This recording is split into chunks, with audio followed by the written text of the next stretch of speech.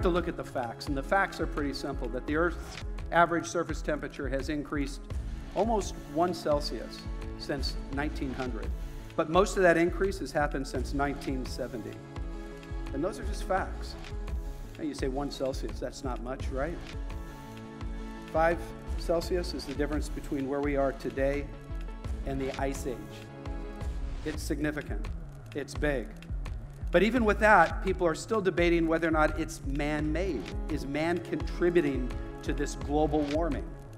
But the fact is, when you look at the CO2 emissions that have increased 33% since 1960, there can be no doubt that yes, we're putting too much carbon into the air.